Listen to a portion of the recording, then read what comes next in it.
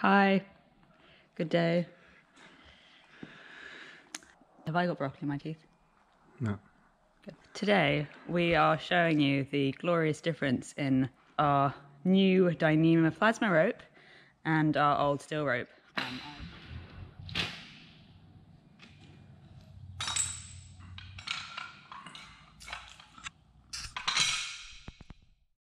Now, if you've watched any of our other videos, this is a part of our winch series that we've done a whole overhaul of the winch. Now, part of the overhaul, obviously, we had been running steel cable, no particular reason other than we just had never bothered to change it, really. So one of the things we've decided to do, when we do a lot of these things, we tend to want to do them properly. And, you know, I had a look at Warren's illustrated parts for their 9.5 XPS, which is the synthetic version of the 9.5 XP. Just have a bit of a perusal to see if there was actually any difference. Now, Warren lists a different part number for the drum, but I don't believe there's actually any difference really in the drum. But I'm not entirely sure anyone else out there who has a bit of knowledge. But basically, there isn't really any difference. Like the parts list, the only different items were the actual synthetic rope itself and the fairlead. So what I'm saying is you can, of course, convert a low mount style winch into a dyneema rope conversion, no problem. We're looking at the components. So there's sort of, the rope is going to be a consumable, but all the other items, you know, are not. I guess we want to start with the fairlead. The fairlead's an interesting one. I did some research about, you know, obviously you want to use what's called a Hawse fairlead. And it turns out that fairleads ain't fairleads. Isn't that true, Kate? So the bulk of fairleads out there, and they're probably fine, are just basically a polished, smoothed aluminium. Nothing wrong with that. Obviously it's light. What they've found though, and we're looking at the fairlead as something that's going to be on the vehicle for forever, basically. So, you know, over time, these polished aluminium, because it's not real hard, it tends to abrade, and it can get a bit rough, and it can affect the rope, you know. And if you get a bit of grit in the rope, and as it's pulling through that fairlead, it can actually gouge or damage that surface. So what you actually really ideally want in a fairlead is the lightweight machined aluminium, but what a hard anodised is what they actually use. It's called a type 3 anodizing. There's type 1 and type 2 are basically more cosmetic, like probably like this. That just gives you that colour. But a type 3 anodized is actually forms a really hard barrier, apparently as hard as like sapphire. So it's like almost diamond hardness, you know. And so we, in the course of looking at gear, I've basically fallen in love with a company from the United States, the good old USA, called Factor 55. Definitely. I love their branding as well, it must be said. Yeah, I like everything about their products except the price. It's really expensive, but it is really good quality. Well, that's the thing. It's that old adage. If you want, you know, light. What is it? Cheap, light, strong. Cheap, light, strong. You can only have two. These are very light and very strong, but they're not cheap. But there's a reason for that. You know, it does. I think their quality does reflect the price, and I think that there's reason for it. They have kind of reinvented the wheel. Like for a start, this fairlead opening is bigger than your typical fairlead, and one of the reasons is it's designed to be able to fit the spool. If you've on a winch rope, the eye can actually go through there, so that you can butt up your hook or you know, whatever you're using. I like the fact that you said the word butt up, because I think it looks like a butt plug. It does actually, yeah.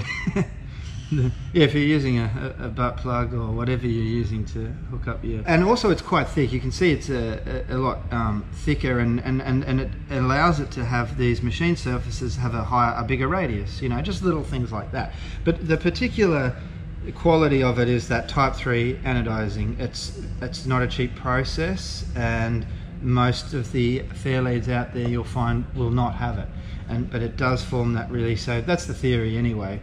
Over time, even as that rope gets dirty, gets, you know, grit in it and all that, as it's dragging across there, and you can imagine it's pulling across there quite hard, it's not going to scratch that or... And furthermore, again, this rope, because it's made out of so many tiny fibers, and they really do catch on everything. Even, you know, if on a poorer quality fairlead, if they did have those scratches in it and, like, you know, those minor abrasions, then I'm sure that the rope would catch on that, and that again would just cause, quality over time, and also just cause you grief, frankly. Yeah. So a good quality fairlead, I thought, was fairly essential, because the fairlead, like, is something that's going to stay. It's part of the vehicle, and doesn't it look nice? But it's going to be part of that. So yeah, Factor 55. Well, I think what's great about Factor 55, among many other things, besides the quality, is, like Kate said, they really do seem to have rethought the whole winch game. This is a good example. This is now they're not, of course, the only company that makes one of these, and these are the most expensive ones out there. But again, you should be able to keep this forever. This is something that you know. This is their pulley blocks for the rope. So it's really interesting, because we're going to show you soon some of what we've pulled out because replacing your winch rope from steel to fabric is not just a matter of changing the rope.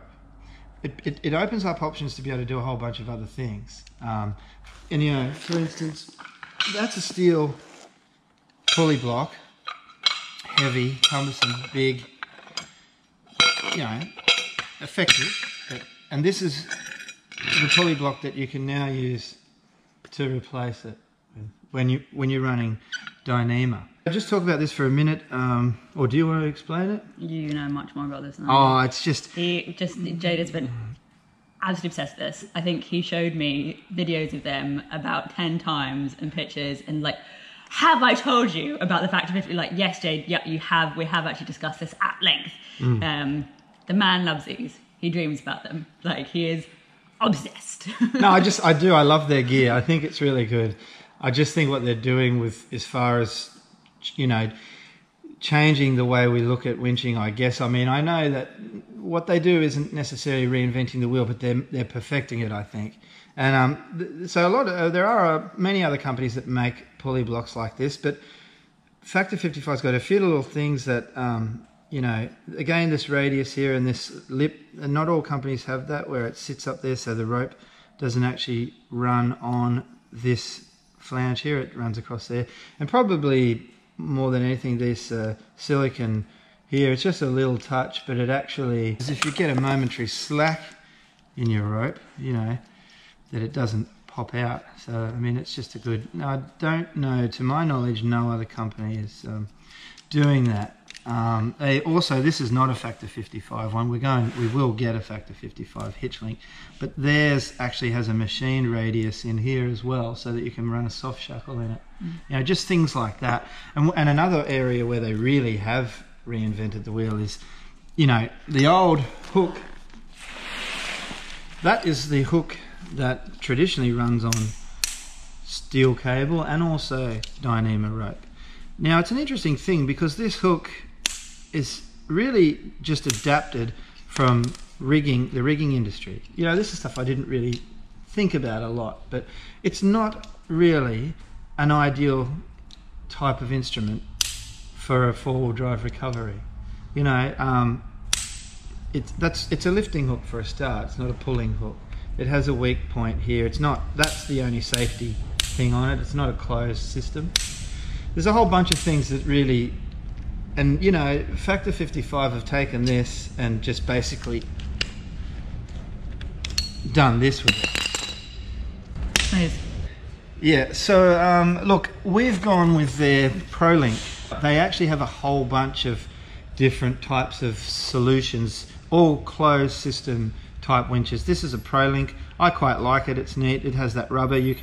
That'll be able to go right up against that fairlead, and it'll retract in like that. They're the first people, Factor 55, the first people to, you know, reinvent something like this. Well, this particular part, I believe, yeah. I mean, I must say, I think that's just, it really does show so much innovation. Like, it's very easy when you use things to continue to use the same old things that you've used for years. Yeah. But it really says, and you know, maybe make it a little bit better or neater, but completely reinvent something and to look at it and say, actually, this could be made so much better, and to create something like that, as you say, is just like, it makes so much sense. Well, it's a lovely bit of kit because they've got a whole bunch of options. They have actually they have their own hook called the Ultra Hook, a very interesting device. I think it's probably a bit over the top, but it's really cool. I might one day get one. Hopefully, maybe. That means probably in 2 weeks' time. This allows you just to run a soft shackle or a bow shackle. We still use conventional steel bow shackles a lot of times, although we will be using soft shackles as well. Especially obviously for these things, but yeah, so they've got this Prolink, and look, we'll put up some of the different solutions, closed system winch solutions they've got for the end of your rope. Not to mention the fact that you can splice this, which is actually quite fun, and also so handy when you're in the bush to think that if something goes wrong, that not only when it snaps, but it just falls to the ground without having nearly the bullet-like power in it that the steel cable has when it breaks. Really, really dangerous. But also, indeed, safety is a big. That should it have difficulties, then we can just splice that together. Just perfectly in time. You might want to explain this again. Factor 55. Well, it's another little innovation that they've done. It's a really nice splicing kit, and you can, of course, there's loads of ways of splicing a rope. You don't need this. You don't need this.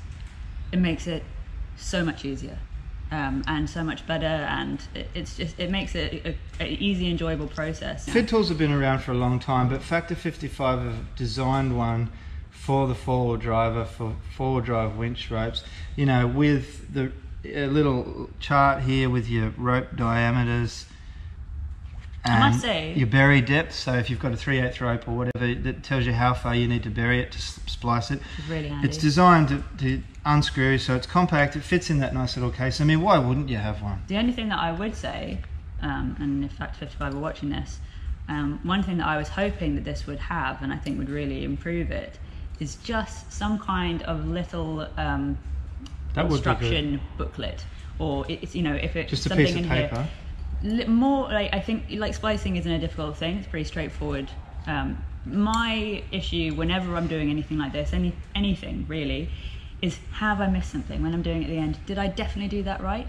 And I think just having like a small step-by-step process to remind you what you do need would be really handy when you're out in the bush and maybe your nerves are slightly frayed, or you don't know what position you're going to be in that time, or how long it's going to have been since you did do your practice splice. I think a little instruction book. And you might not have YouTube handy. Yeah, exactly. I have actually saved a couple of Factor 55's tutorials on splicing, and I've saved it to my YouTube. So that's a good idea to do for other people. Yeah. I think that seems like a really good idea, so that we can have that. But I think just a little booklet would really make this product perfect. Yeah, and so that reminds me, there is one other thing. Like we could pull this apart and show you, but they also have done away with the traditional spool, the steel spool. They've actually, this here has a titanium pin that goes through here, and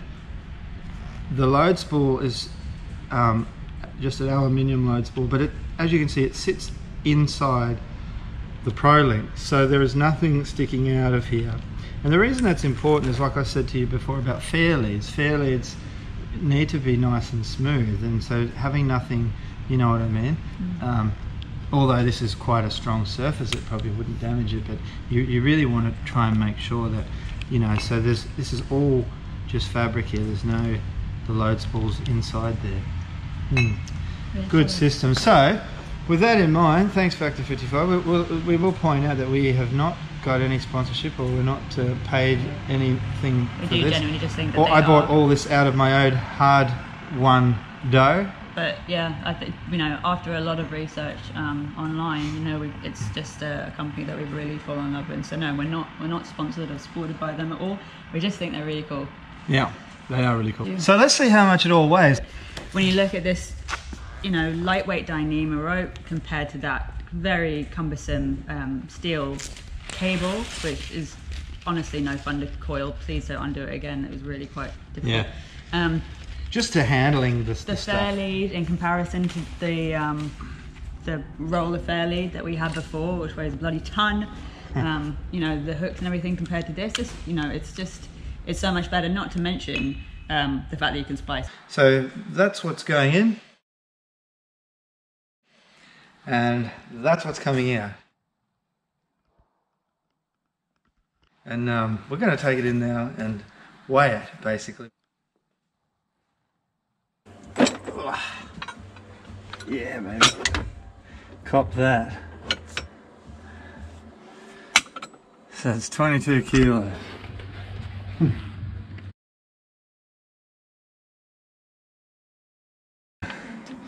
Barely makes a dent on the scales, doesn't it? I mean, that's significant, isn't it? I've got one, I'm only carrying one hand. Try carrying that gear in one hand. Alright, well there you have it folks. So as we like to say in the business, the numbers don't lie. You can see there's a fairly significant weight. So of course weight isn't everything. We obviously, another huge advantage with going for this setup is the safety factor. Much more important really, let's face it. And just the ease of use. I mean just handling this is, you know, it's no different to, it's just a rope. Whereas that, you know, really you need to wear rigging gloves, you can have sharp bits sticking out, and obviously we all know what happens when steel cable breaks. If you're interested, watch Ronnie Doyle's video on that sort of stuff, but we won't, yeah. Safety is probably the #1 key. Like I said, I still believe that there is a place for steel cable. There's nothing wrong with it. It works really effectively. It's really strong. It's really dependable. We've, you know, used it for years without any issue at all. It's gotten out of lots of issues, and you know. The safety factor is mitigated by good practices, good techniques, winch dampeners, keeping everyone clear. You know, really, you know, most accidents happen because people are not doing the right thing. Maybe that's, you know, a key thing to remember anytime you're winching. So you really have to be aware that it is a dangerous thing to be doing, and you really do have to have your wits about you and think very carefully about every stage of it. I have only recently seen some freaking crazy winching things that people do. Good Lord, like, just, you know, be really sensible with this. This is always equipment that can really hurt you and do a lot of damage, and you always have to be mindful of that whenever you're doing it. Yeah, and we obviously have this winch. We're not interested in, you know, going out there and winching for winching's sake, you know, or taking on every gnarly track. Like if there's a beeline, we'll take the beeline. It's about getting where we want to go over land. That's our primary objective. And the main reason that the winch is really critical for us is because we travel solo so often, and there's nobody else there to get us out of the poo. So we do, you know, really depend on our winch, or we have at times, you know, would have been stuck 100%. If not for the winch. Yeah, and I think not even just that, like, part of it is the peace of mind. There's been, like, you know, recently we've been doing these videos and we haven't had our winch handy. There's been lots of times that we've had to get out and look at the track ahead and really ask ourselves, can we do this? We don't have a winch.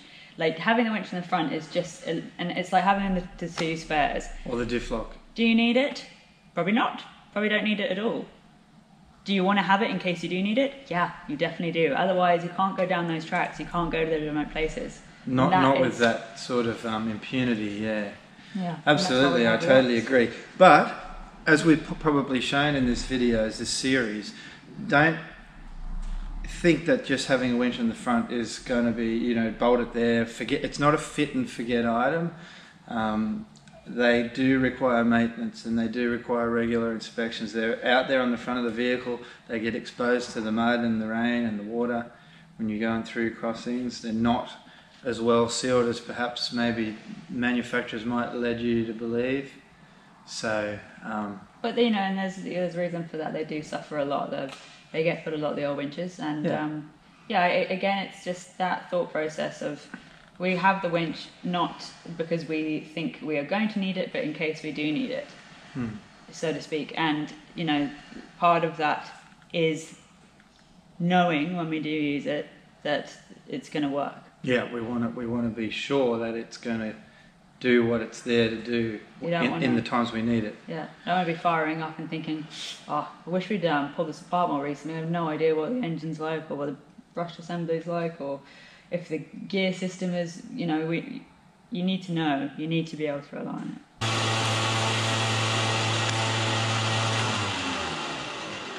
Okay, slowly. More. One more to do it.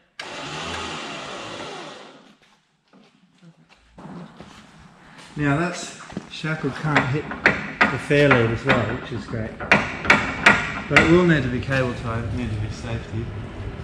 Cool, job done. Okay, so we've obviously just put our new dyneema rope on with the Factor 55 Prolink. We probably are going to go to their ultra hook eventually. Now, one other thing, we talked about free spool issues, and we talked about when we rebuilt the gearbox using minimal grease, using that NLGI 1 something thin. So, let's see, let's put our money where our mouth is and put it into free spool and see how it goes. Going to switch the lever here now to free spool. That was actually quite a lot of work to try and get this to work, so let's see.